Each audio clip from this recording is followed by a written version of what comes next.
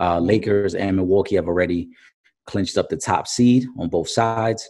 But both teams have been a little shaky lately. Milwaukee lost last night.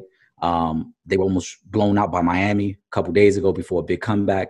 And with the Lakers, we know they've been resting guys, but Anthony Davis has been a little shaky. Are you concerned in any way, shape, or form as you start to gear up for the playoffs? I'm not, but it's more so because of the LeBron factor. It's not so much about Anthony Davis.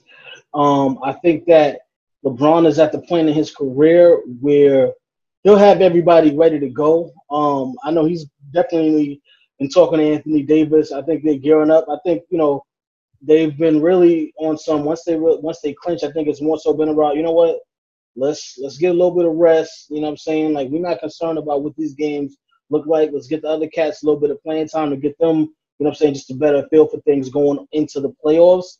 I think Anthony Davis will be fine. But I do think that he still is going to have to show and prove. This is the year because eventually at some point LeBron got to start, going backwards. You know what I'm saying, as far as being a top player in this league. So I think that this is as good as a chance they're going to get as far as with LeBron still being at this point in his career. Even though I think he still has another 2 years left at playing at this level, but there's guys that are also playing at this level that are coming for LeBron, and they're going to continue to get better. And they're a lot younger than LeBron, the Giannis's, Kawhi. These guys are a lot younger. I mean, if you look at the way Dame's been playing as of late, these guys are a lot younger than LeBron is. So, he's definitely going to have to show and prove, and I think he will, because I just don't think there's too many teams that can match up with Anthony Davis. So I think he'll get into a level of comfort early in the playoffs, and I think that's going to carry him through.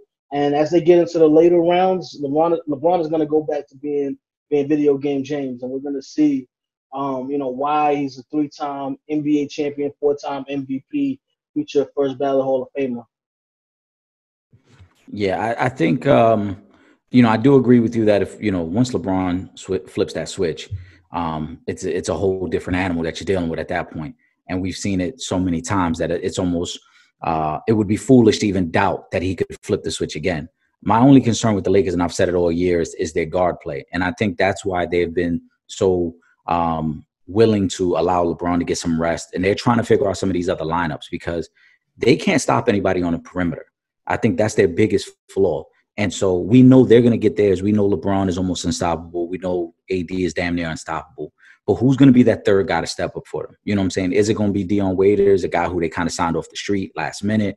Can Danny Green start knocking down threes? I think he had gone 3 straight games in a bubble without hitting a 3. So they need him to be a veteran presence as well there. There are some chinks in the armor, but I do trust and believe in the Lakers way more than I believe in the Bucks. I think the Bucks are being exposed a little bit, and nobody really wants to talk about it. Smush Parker here, formerly of the Los Angeles Lakers, and you are now tuned in to Real Fans, Real Talk.